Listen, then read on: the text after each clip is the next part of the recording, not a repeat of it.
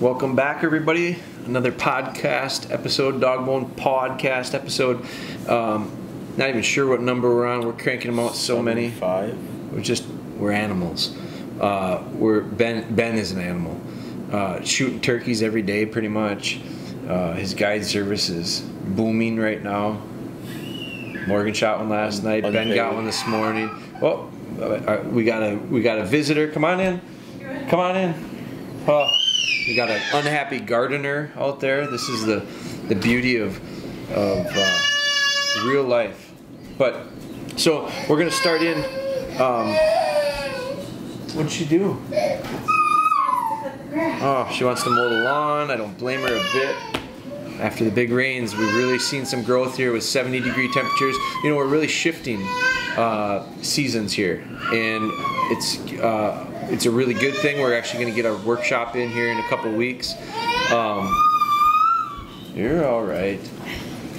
And so as it warms up here, it's an interesting time. We're shifting with Bella. We're going to talk about Bella in today's podcast. Bella, we just got done recording, and we're doing it live on Instagram. We started a couple days ago. We're recording it live on Instagram because a new thing, I guess. It goes to our IGTV, which is nice for us because it stays forever.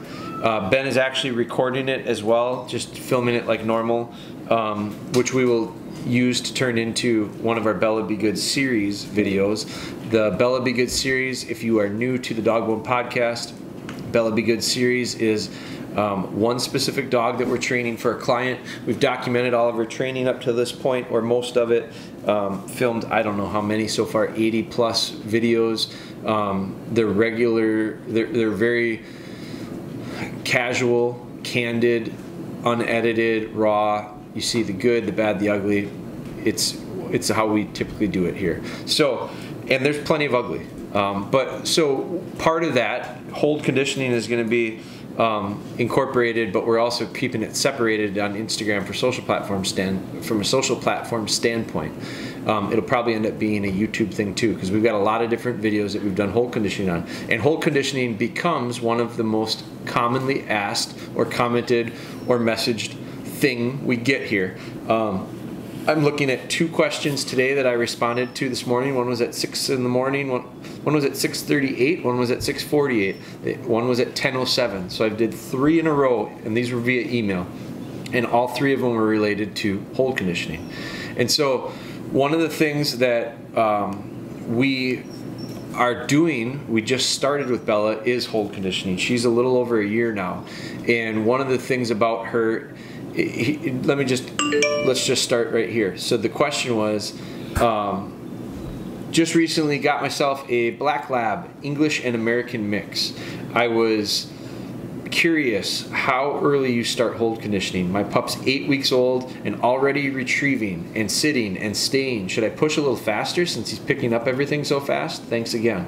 Now, there's a few things there that we'll talk about, but one of them is the hold. So my answer to him was, to be honest, I used to tell people, you know, we don't do hold conditioning until after they're done teething. And that's true. I don't formally hold condition them until you guys go lay down. Now we got dogs wandering in and petting up on Ben. I don't start hold conditioning until after they're done teething. That's formal. But what I used to not push enough and didn't realize that it was literally interpreted that, oh, well then I don't have to worry about it until they're 6, 7, 8 months old. And it just because they get done teething, that doesn't mean like, oh, okay, now there's a switch that we have to all of a sudden do hold conditioning. Hold conditioning for me is dictated by behavior, dictated by some of the trends that we're seeing with the dog. So as issues come up, that can dictate.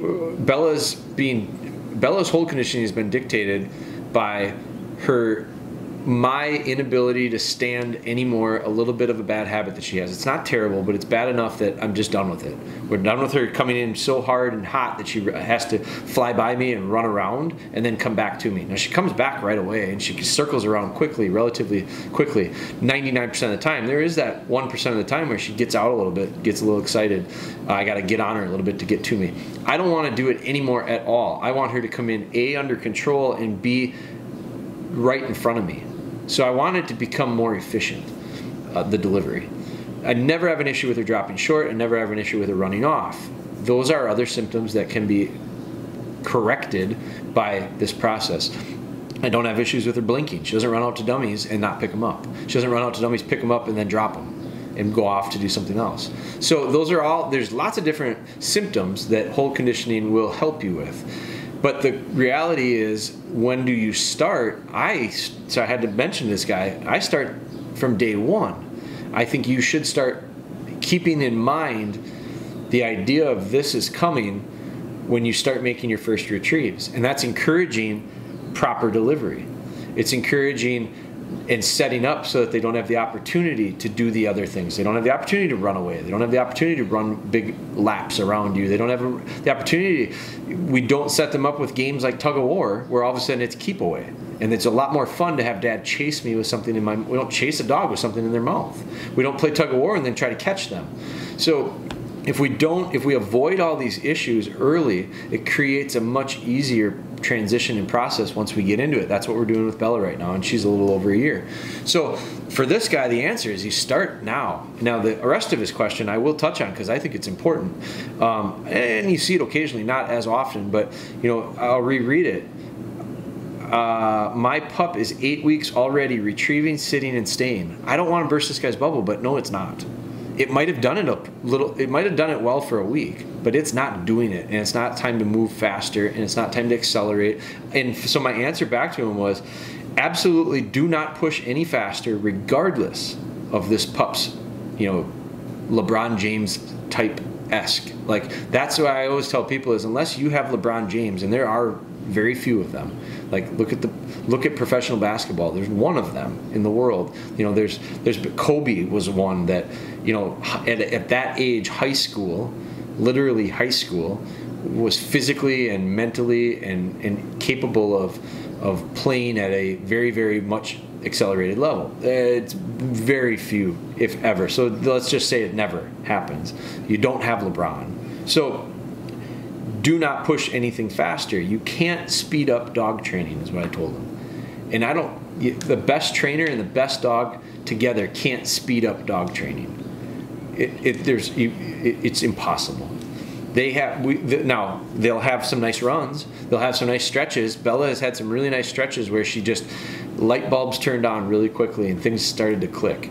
And it was a combination of what we were doing combined with her maturity at the right time and all these stars aligned, and man, we progressed really well. And then all of a sudden we started to trip up a little bit for whatever reason. And there could have been lots of them. Most of the time it could be connected or related back to me.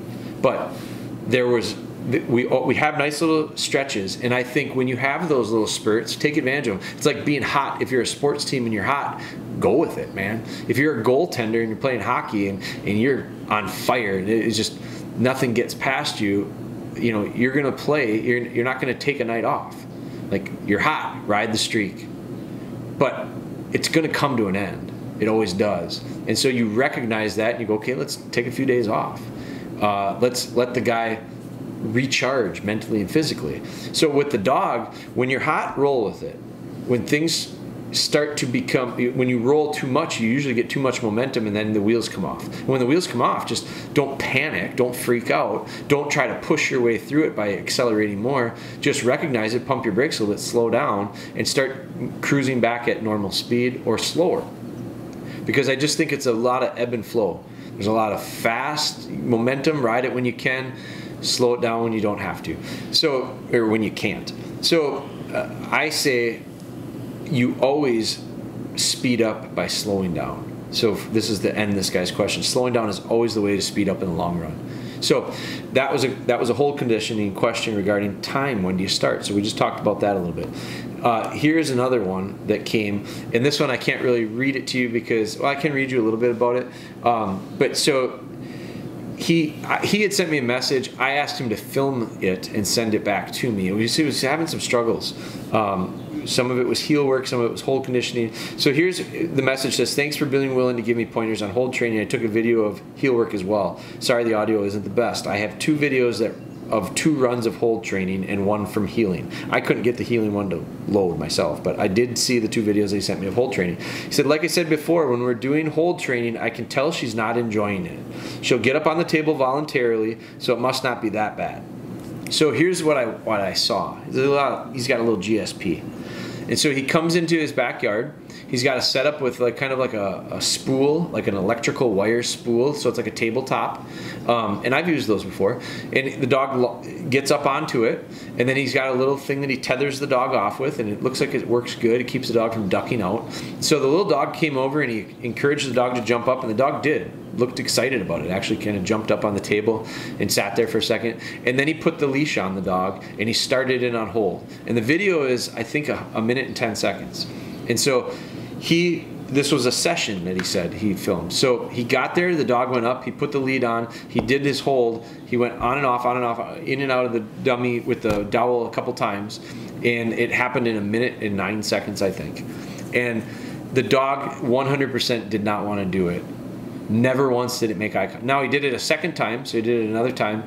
And then actually, after the first time he did it, as soon as he took the dummy out, he said dead, took the dowel out, and the dog ducked its head down. And he said it was chasing a bug, but it just like ducked its head down and pinned its head to the ground, or to the table. So, second video, same thing. And never, not one time, did the dog, the second time it was even worse, was it was facing away from him to start, and never once did the dog look at the guy. He literally, the dog intentionally looked away from him. He held it beautifully, but he never lifted his head up. He wanted to put his head down on the ground, and he wanted to put his eyes down to the ground and look at the guy's feet. And he would just, and if the guy moved to the left, the dog looked to the right. The dog looked to the right. The guy moved to the right. The dog looked to the left. It was just like the dog wanted zero to do with it. And the guy's tone was very monotone. It was 3 words: hold, dead, good. And it was like probably not that much variance in his voice. It was, so I watched it again, and that one was a minute too. So in 1 minute, these sessions were about 1 minute long. They were in, start, go, done, off. And so I messaged him back and I said, man, I want you to watch those videos again. And you're right, first off, the dog is not having fun with this. And this shouldn't be not fun. This should be fun. There's no reason to turn this into a negative thing. There's absolutely no reason to. So I said, I want you to watch the video. And I want you to let me know if you look like you're having a lot of fun. Because your dog is watching you.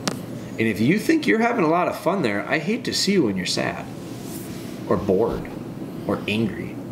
Because if that is your expression of a good time, you'd be a depressing guy to hang around with.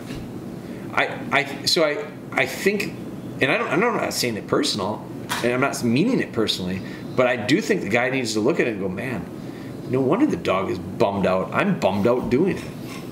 Like it's not a real fun looking thing. So I think the whole as a whole, it needs to be lightened up a bit with this dog. Now, GSPs are a little bit different too. GSPs are, I think, a little more independent from what the dogs that I've worked with. They are a little bit more okay on their own, where I don't know that I get necessarily the warm, loving eyes that I get out of my Labradors. They'll look right into my soul. P is a pretty good with just doing kind of their thing. Now, I also have seen some, and I've just watched a workshop, Inside the Workshop series video that Ben posted, where we had a little black dog. What was that dog's name? Shadow? Shadow, yeah. And that dog was super sweet. That was GSP, and that dog was just, well, look, that dog would give you its eyes. It would really connect with you. So I don't know that it's a breed thing. I don't think it's a breed thing. I think some dogs have a little bit more independent personalities, but I also think we foster that as the handler. I think if we allow them to be that way and just accept it and say, well, that's the way this dog is, well, they certainly mold and morph into that. So I think it's a combination of things. But what I did see was, I did see that the guy, I could see some passion in the guy, that he loves the idea of what he's doing. He just didn't share that. He didn't share that real warm to me or the dog through the video. So in that situation, the dog should have a little fun. And so today when we did Bella Be Good, and it was day 3 of hold conditioning, one of the things I talked about was I had to get it. One of the indicators of success today was see if her tail wags a little bit. We've talked about it the last 2 days. Reading her body language is important. And it's for a couple of reasons. First off, when you do your session and it's less than a minute, that's way too fast. There's no way the dog is settled in. So first off, the way that he might improve is just settling in. So with Bella, how long was Bella's session today? 30 minutes? Yeah. Well, so 30 minutes, and I think we did 5 or 6 repetitions with the dowel. And I would say not one repetition was more than 30 seconds. So if we did 6 of them, and none of them were longer than 30 seconds, that comes to 3 minutes. So 3 minutes of 30 minutes was, now the last 5 minutes was a question from Instagram. So let's say 3 minutes of the 25-minute session was actually holding something in her mouth. The rest of the time, I did a few things. I let her settle.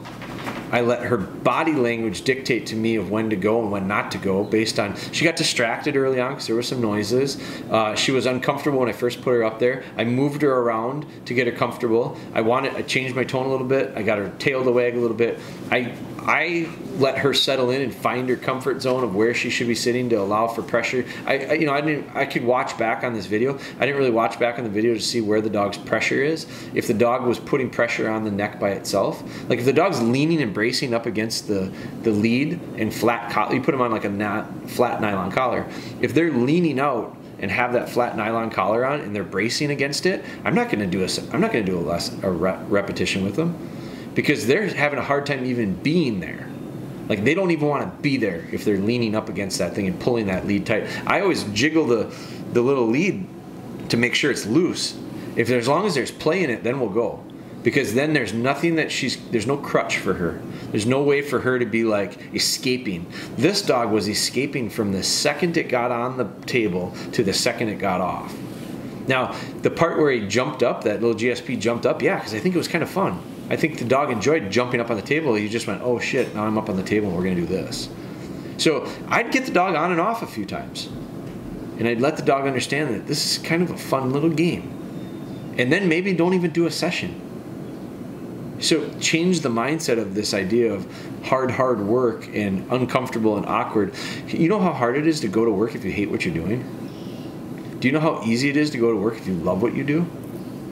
Some people say it's not even work. Other people dread the idea and look forward to anything they can do to get out of going. Well, put yourself in the dog's position. Bella's got to be comfortable, and the reason is because if they're going to learn, in order for them to learn and absorb and gain from a session, they have to first and foremost be in that state of mind. And if they're not, you're wasting your time. That's why rushing through a session just to get a session in does nothing for you, positive. The dog has to be in the state of mind. And then when the dog is done with it, it's putting them away and letting it soak in.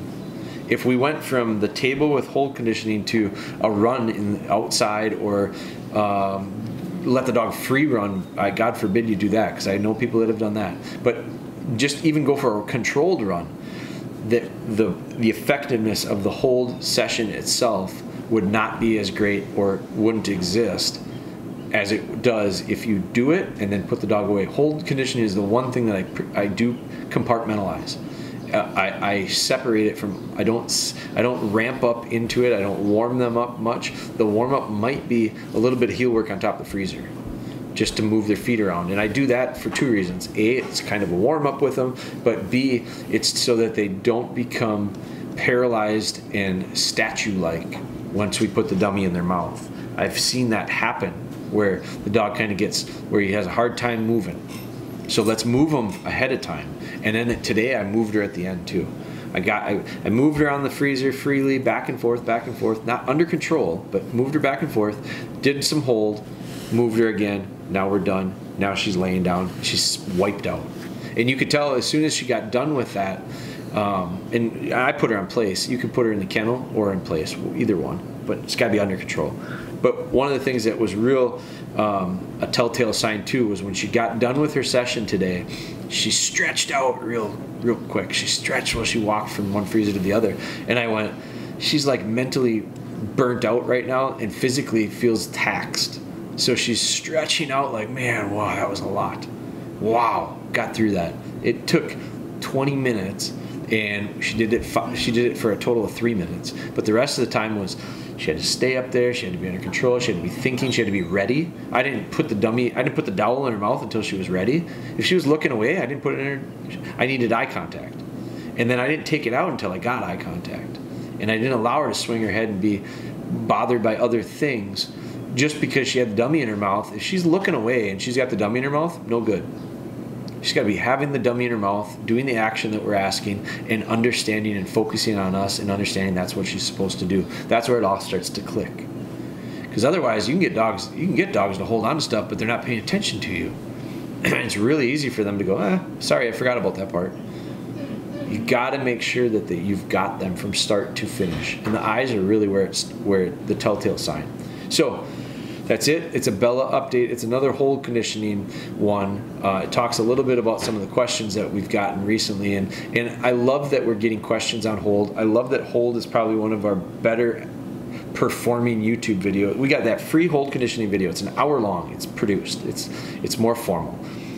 Then we're doing this Bella one. Ben and I are going to look up, because we've got a couple other videos that we should post. There are other ones on our YouTube channel already. If you search out hold conditioning, I did it with Kimber, I did it with Ellie. They're sisters. I did those two together. I've done it with multiple dogs. Jet's on there. Old Dan, I did hold conditioning with. We've filmed some, Ben and I, and we're gonna dig those up out of the archives and post those too. But each dog is a little bit different, first off. So the second thing is I'm excited about these become probably the most commonly talked about topics and messages that we get. And the reason is, I think, because so many people are interested in doing it without force.